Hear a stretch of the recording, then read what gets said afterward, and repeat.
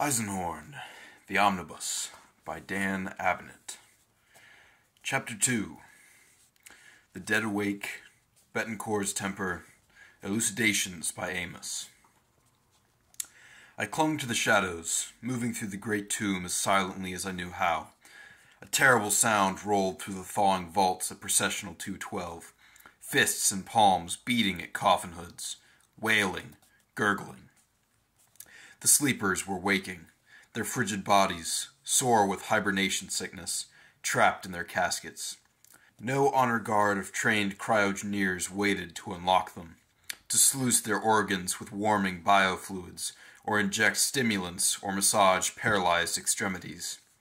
Thanks to a clone's efforts, 12,142 members of the planet's ruling class were being roused early into the bitter season of dormant, and roused without the necessary medical supervision. I had no doubt that they would all suffocate in minutes. My mind scrolled back through the details my savant had prepared for me. There was a central control room where I could disengage the ice birth locks and at least free them all. But to what good? Without the resuscitation teams, they would fail and perish. And if I hunted out the control room, a clone would have time to escape. In Glossia code, I communicated this quandary to Betancourt, and told him to alert the custodians. He informed me, after a pause, that crash teams and relief crews were on their way. But why? The question was still there. Why was a clone doing this? A massed killing was nothing unusual for a follower of chaos, but there had to be a point, above and beyond the deaths themselves. I was pondering this as I crossed a hallway deep in the west wing of the processional. Frantic beating sounds came from the berths all around, and a pungent mix of ice water and biofluid spurted from the drain taps and cascaded over the floor. A shot rang out, a las shot. It missed me by less than a hand's breadth and exploded through the headboard of an ice berth behind me. Immediately, the frantic hammering in that berth stopped, and the waters running out of its ducts were stained pink. I fired the Scipio down the vault, startled by the noise it made. 2 more last shots flicked down at me. Taking cover behind a stone bulkhead, I emptied a clip down the length of the gallery, the spent shell cases smoking in the air as the pumping slide ejected them. A hot vapor of cordite blew back at me. I swung back into cover, exchanging clips. A few more spits of laser drizzled past me, then a voice. "Eisenhorn? Gregor, is that you?" A clone. I knew his thin voice at once. I didn't answer. "You're dead, you know, Gregor. Dead like they all are. Dead, dead, dead. Step out and make it quick." He was good, I'll give him that. My legs actually twitched, actually started to walk me clear of cover into the open.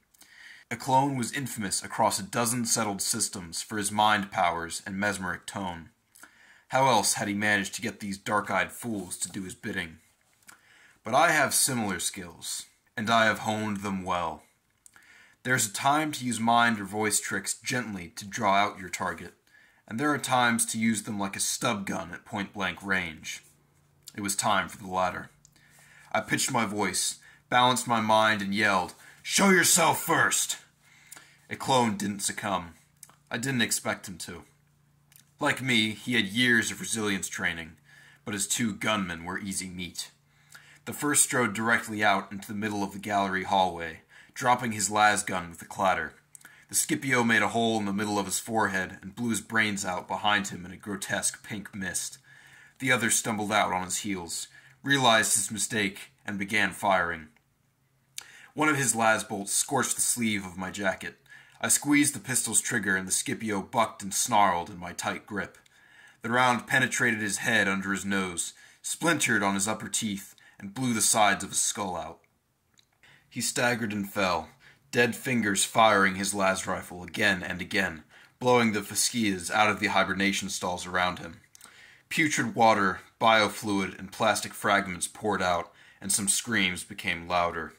I could hear footsteps above the screams. A clone was running. I ran too, across the vaults, passing gallery after gallery. The screaming, the pounding. God Emperor help me, I will never forget that. Thousands of frantic souls waking up to face an agonizing death. Damn me, clone. Damn him to hell and back. Crossing the third gallery, I saw him, running parallel to me. He saw me too.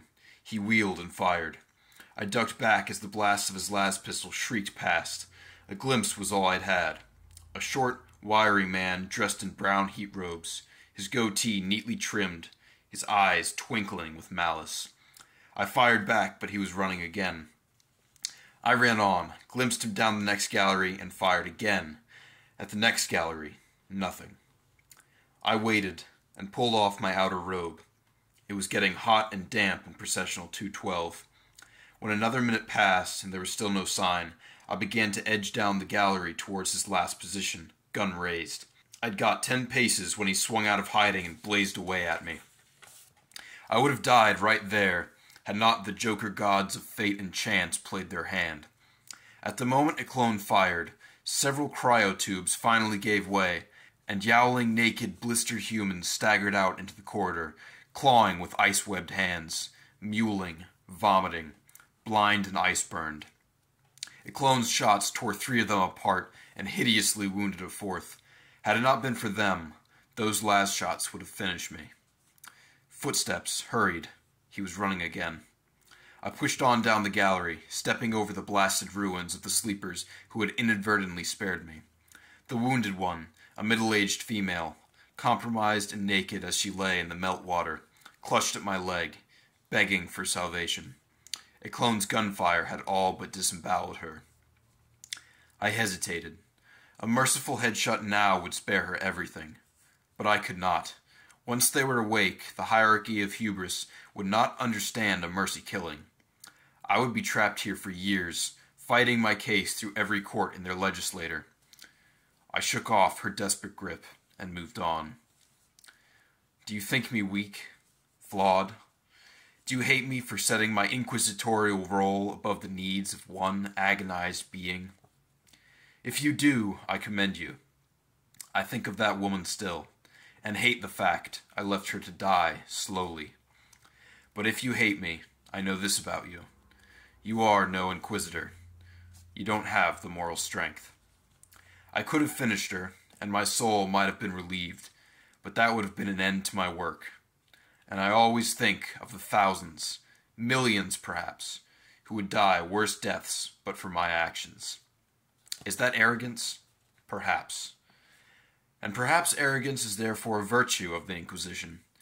I would gladly ignore one life in agony if I could save 100, 1,000, more. Mankind must suffer so that mankind can survive. It's that simple. Ask Amos. He knows. Still, I dream of her and her bloody anguish.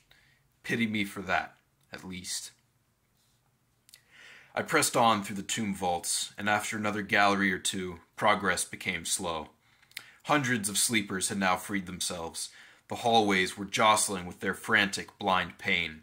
I skirted those I could, staying out of the way of grasping hands, stepping over some who lay twitching and helpless on the floor. The collective sounds of their braying and whimpering were almost intolerable. There was a hot, fetid stench of decay and bio-waste. Several times I had to break free of hands that seized me.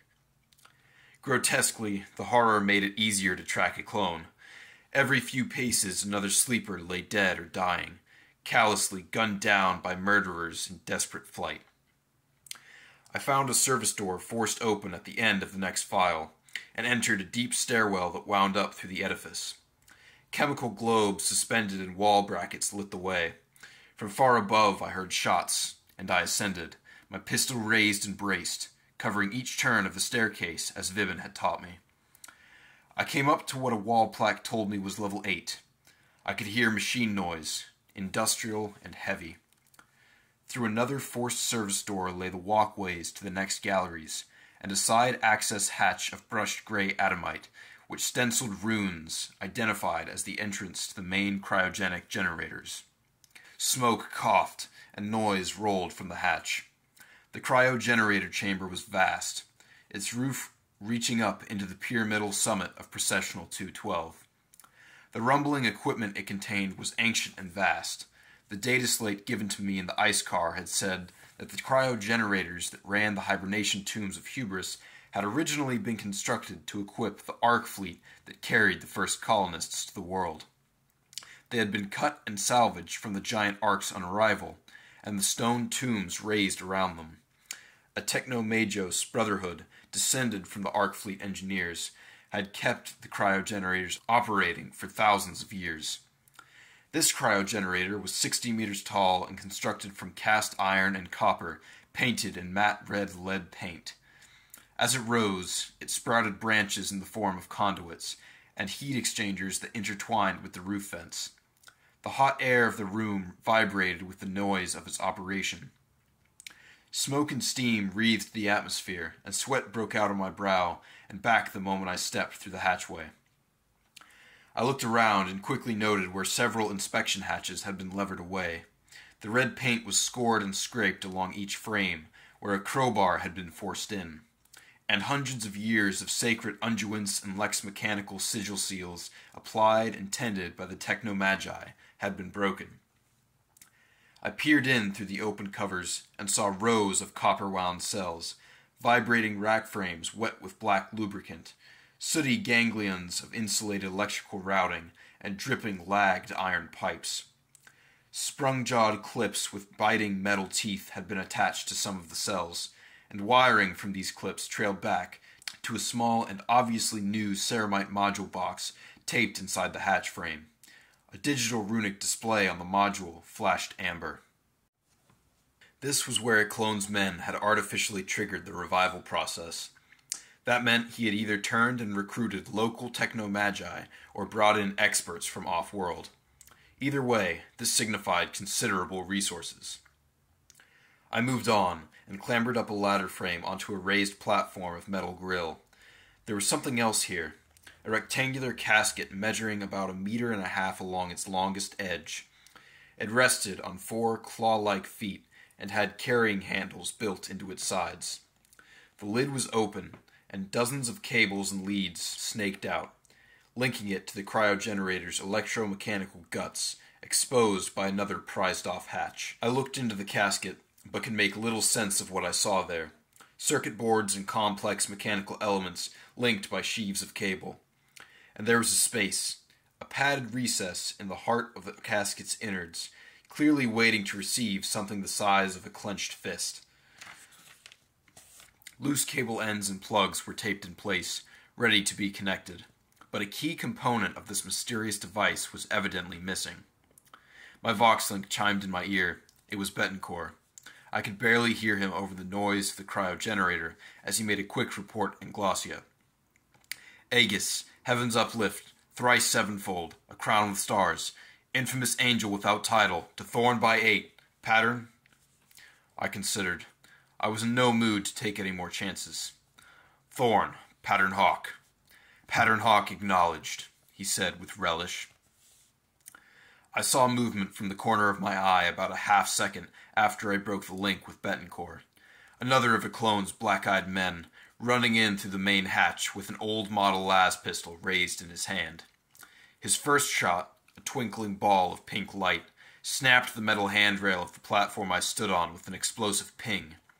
His second and third passed over me as I dived down and ricocheted off the cast-iron side of the cryogenerator with scorching crackles. I returned fire, prone, but the angle was bad. 2 more las shots came my way, one cutting sideways into the edge of the platform deck and cutting a gouge through the grill. The gunman was nearly at the foot of the ladder frame. Now a second gunman entered the chamber, calling out after the first, a powerful auto rifle in his hands. He saw me and began to raise the weapon, but I had a cleaner angle on him, and dropped him quickly with 2 rounds through the upper torso. The other was almost below me now, and fired a shot that punched clean through the grill, just next to my right foot. I didn't hesitate. I went up and over the rail and directly down onto him. We crashed onto the chamber floor, the powerful impact throwing the Scipio out of my grasp, despite my efforts to hold onto it. The man was jabbering some insane nonsense into my face and had a good grip on the front of my tunic. I had him by the throat and by the wrist of his gun hand, forcing the las pistol away. He fired it twice into the ceiling space above. "Enough!" I commanded, modulating my tone to emphasize my will as I drove it into his mind. "Drop it!" He did, meekly, as if surprised.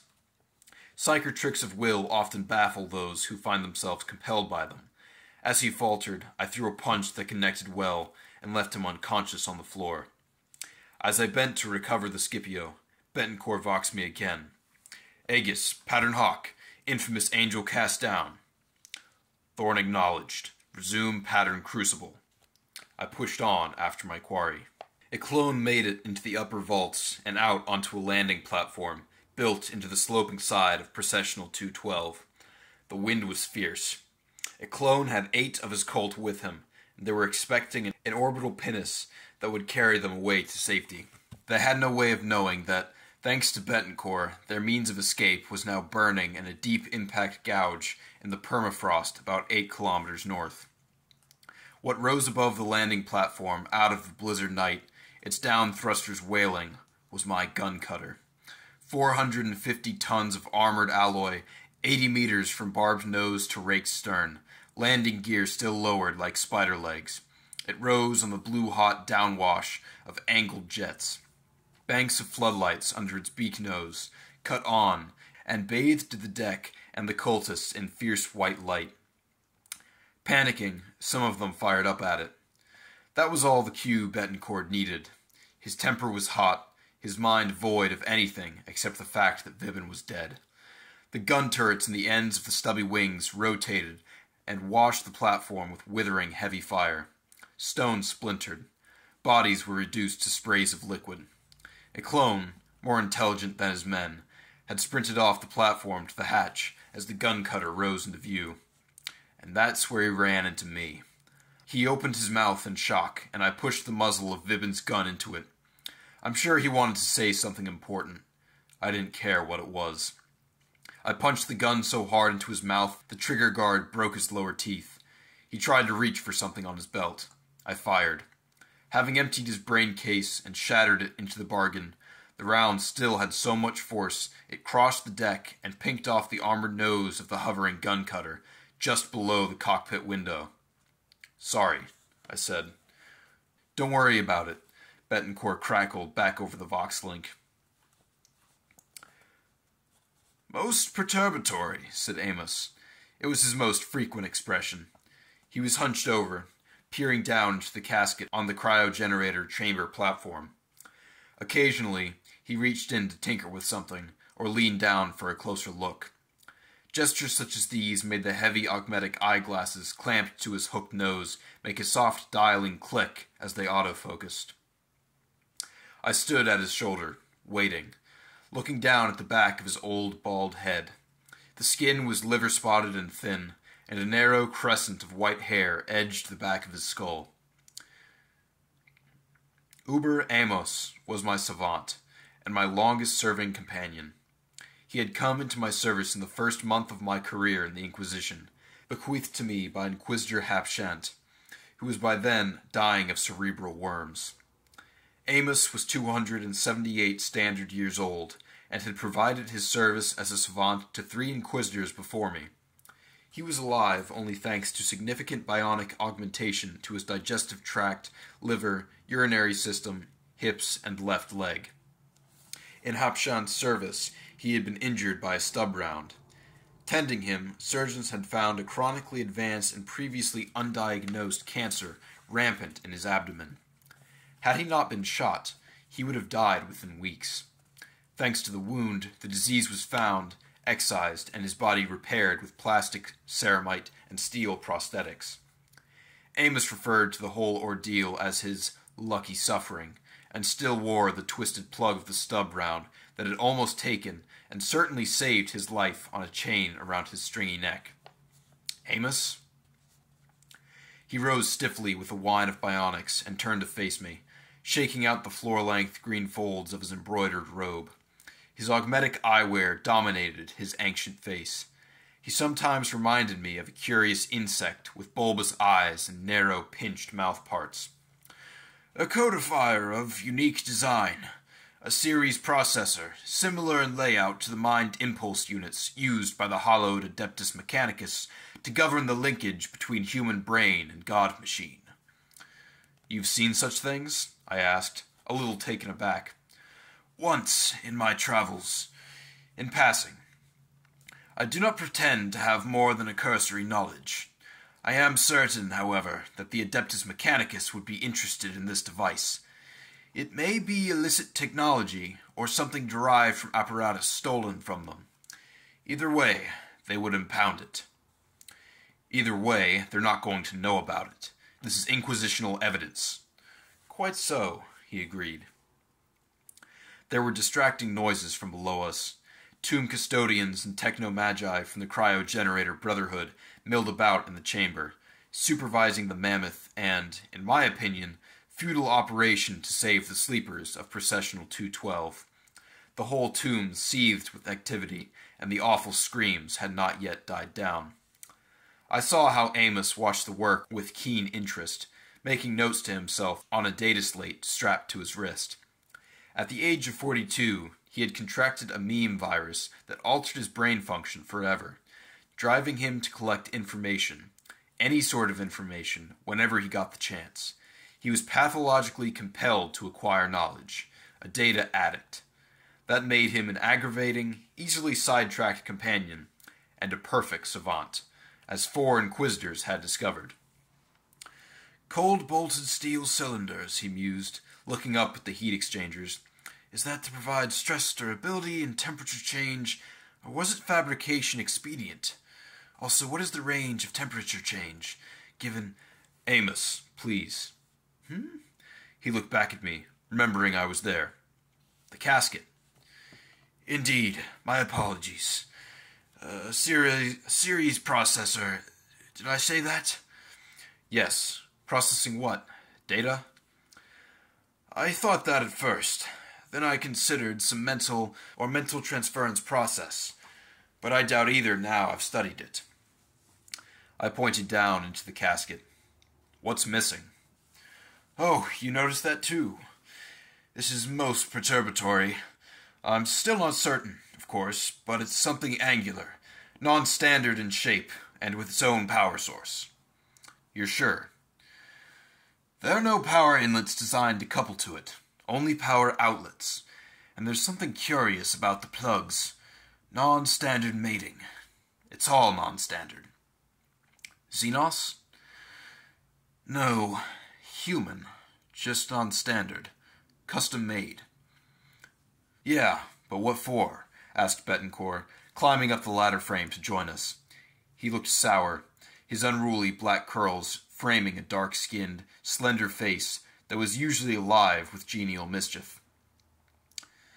I need to make further evaluations, Midas, said Amos, hunching back over the casket.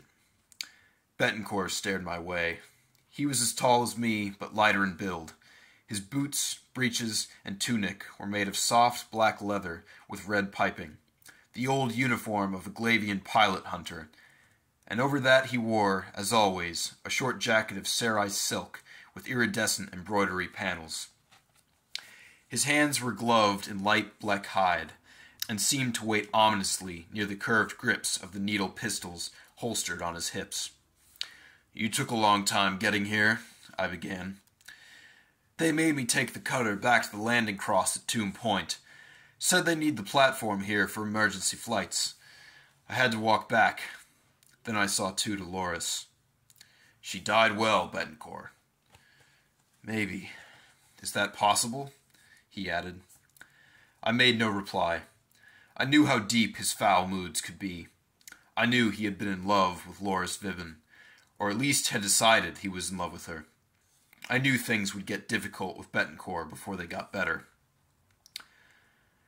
Where is this off-worlder, this Eisenhorn? The demanding voice rolled up from the chamber below us. I looked down.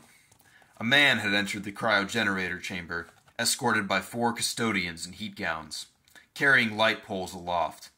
He was tall, with pallid skin and graying hair, though his haughty bearing spoke of self-possession and arrogance. He wore a decorative ceremonial heat gown of bold yellow. I didn't know who he was, but he looked like trouble to me. Amos and Betancourt were watching him too. Any idea as to who this is? I asked Amos. Well, you see, the yellow robes, like the light poles carried by the custodians, symbolizes the return of the sun, and thus heat and light. It detonates a high-ranking official of the dormant custodial committee. I got that much myself, I muttered.